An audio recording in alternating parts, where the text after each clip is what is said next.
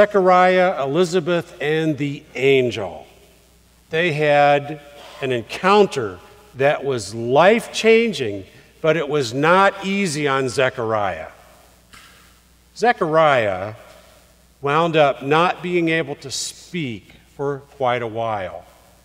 Why happened there? What made the angel silence Zechariah? Did Zechariah make a mistake? Did Zechariah say something wrong? Did Zechariah get in his own way? What exactly happened with Zechariah and the angel? That's what we're considering for the next few moments.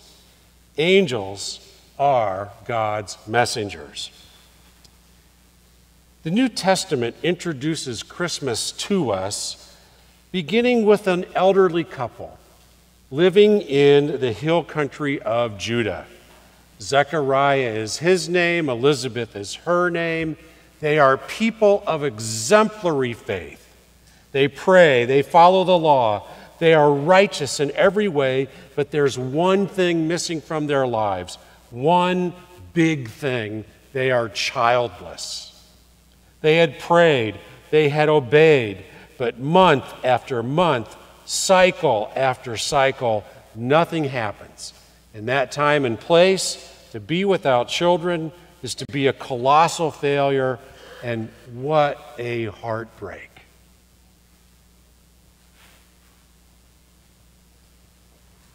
Don't we know that feeling?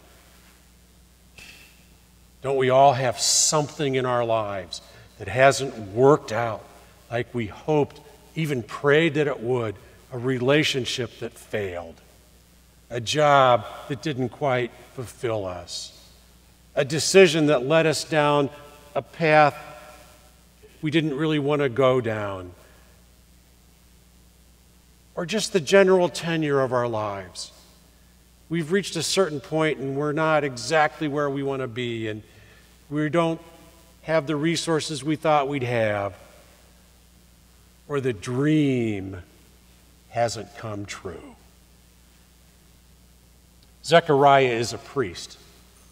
Once a year, he, along with the other priests, travel to Jerusalem, where they take their turns serving in the temple. They prepare the sacrifices, they light the candles, they burn the incense, they sweep the floors, they answer the phones, they send out the emails. During this time of service, the priest casts lots to see who will perform the holiest responsibility of all, and that is enter the inner sanctuary, the Holy of Holies, alone, light the incense on the high altar, and then step outside from that holy place and bless the congregation who's gathered there, because you have received a communication from God. Zechariah's name is selected. He goes in to the Holy of Holies when an angel appears. Angels are God's messengers. They come in many forms. Zechariah knows the Bible, but he knows this is an extraordinary experience, a supernatural experience. The word in the Bible that is used to describe Zechariah in this moment is translated as terrified. The Greek word is tarasso, and it doesn't mean terrified as much as it means shaken up. The angel appears, and Zechariah is not just frightened, his world is shaken up. His perception of the way things are is shattered. His understanding of reality is broken into many pieces. This is the kind of thing that isn't supposed to happen. But here it is, happening in front of him.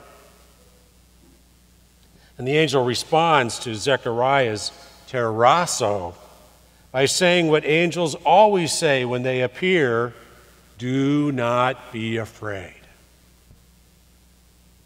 This is the standard greeting of an angel. Not, hello, how are you doing? Do not be afraid, or fear not. This is an example of meta communication. Communication about communication. Communication that sets up what comes next.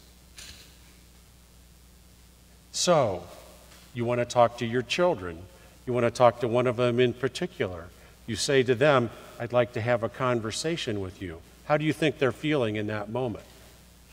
Have I done something wrong? Am I going to be punished?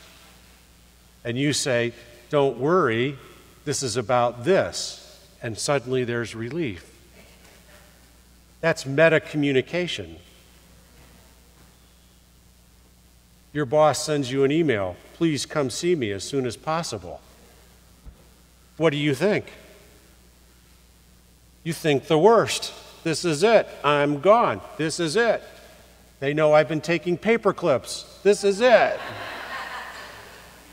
And you step into the boss's office and the boss says, don't worry. I want to talk to you about this project. And you're relieved. This is meta communication. It's a brilliant strategy. Angels use it consistently. Do not be afraid. Creates a clean slate in Zechariah. Angels are God's messengers. The angel has come not with a vague promise or a generic word of comfort, but a specific message for Zechariah and Elizabeth. This message is mind-blowing, unthinkable, reality-shattering. Your life will never be the same. The message is, your prayers have been heard. That's the first thing the angel says. God's been listening. For these many years, for these many decades, for your entire life, you and Elizabeth been praying for this, hoping for this, doing everything you can to have this happen. Your prayers have been heard. Elizabeth will conceive. Zechariah, you will be a father. The child who is to be called John will get the people ready for the coming of the Lord. Not surprisingly, Zechariah is stunned and skeptical. How can this be? We're old. And the angel says, believe it's going to happen. It's going to happen. This is from God. But because you did not believe, you will become mute, unable to speak until the day of John's arrival. Gosh, what did Zechariah do wrong? Is he being punished? His comment, how can this be? We're old. That just seems like a reflexive comment to me. Not really a sign of disbelief. But yet the angel silences Zechariah from that moment. Maybe the silence isn't a punishment. Maybe there's something else going on here. Maybe it's not that Zechariah really did something wrong, but maybe he hasn't done what is right yet. And there needed to be a space between this announcement and Zechariah receiving it. And maybe the silence just creates that space. You know, we really don't learn much while we are talking. We really don't grow personally while we are talking. It's when we're silent. It's when we're listening that we're open to something new. Zechariah's issue in that moment, when the angel says this is going to happen, may just have been a lack of imagination.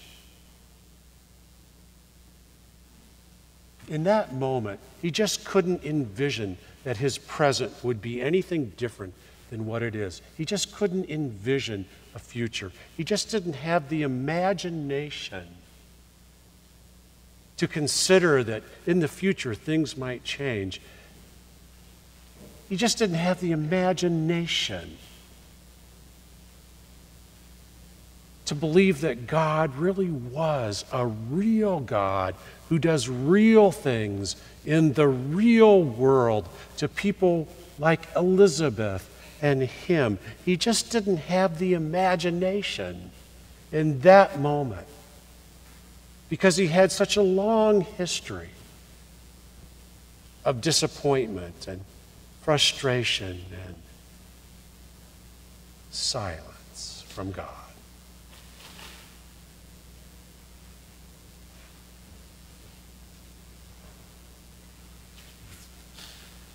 I hope none of us are in that place. On the outside, we don't look like it. On the outside, we keep up appearances and we're all excited about Christmas rolling around again. But what's going on the inside? On the inside, have we given up hope that anything really will change? Have we come to believe that our lives will always be the same that they are now? On the inside, has our sense of God become vague and we really don't have a dynamic, active understanding that God is an active agent in this world that does real things, even in the lives of people like you and me?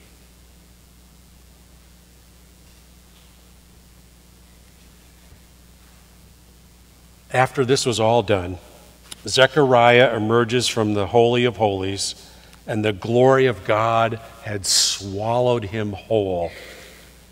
There was awe on his face and the reflection of the angel in his eyes. And the people who are all out there waiting for Zechariah to say something can see that something has happened.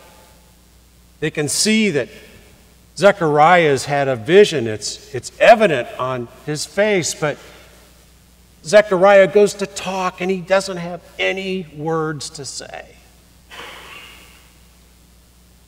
Is there anything worse for a religious professional to be standing in front of a congregation and having nothing to say? I have that nightmare regularly. Sometimes even when I'm standing right here. But the people could tell that Zechariah had been in the presence of the holy. And they may have remembered that the name Zechariah means God remembers. And they saw that God had showed up somehow, some way to Zechariah, that God had remembered him. Zechariah had to go home. He couldn't talk, and he tried to motion what was happening, and then he went home to Elizabeth, and she conceived, and the baby is born.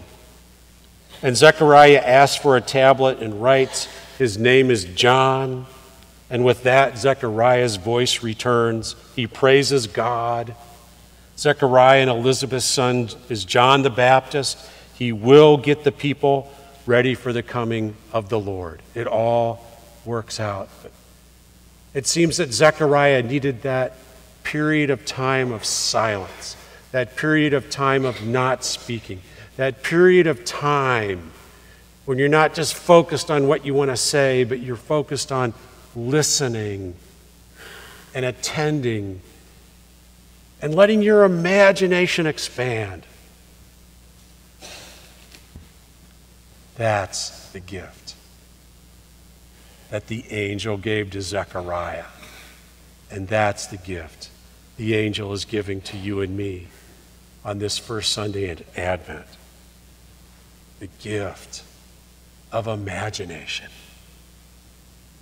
The gift that things do not have to be as they are, that there might be a change in the future. The gift that God is a real God doing real things in the real world. The gift that there is a future for you and for me. The gift of imagination.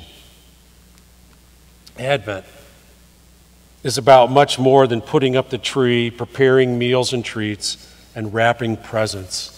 Advent is a time for us to shake up the routine,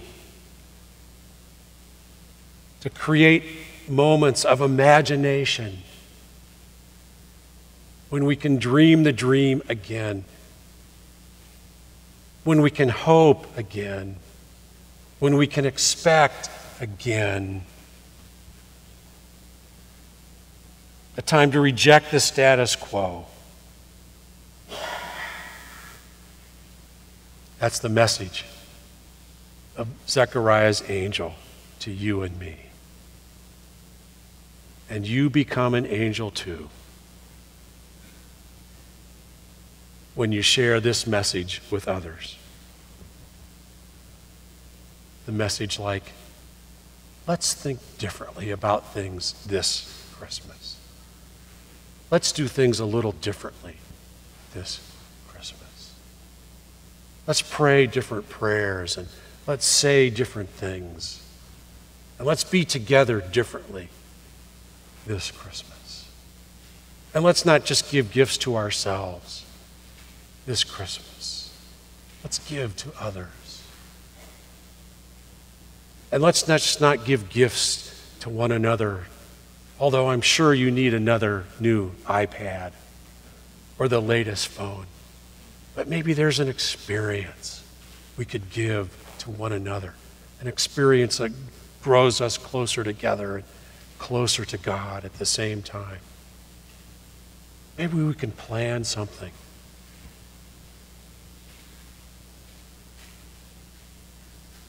Are you getting the idea? It's all about imagination. It's all about rejecting the status quo and hoping and praying and anticipating a new future, a different future.